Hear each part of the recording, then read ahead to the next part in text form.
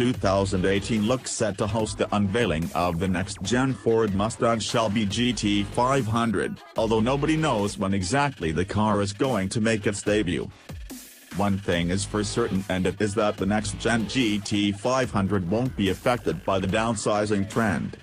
Ford has made it super clear earlier today that the GT500 will be running on V8 engine, and this has allowed us to trash the rumors which claimed otherwise. The Blue Oval company revealed that the Mustang GT500 has always relied on a V8 engine, and changing that would hand the vehicle no meaning to existence.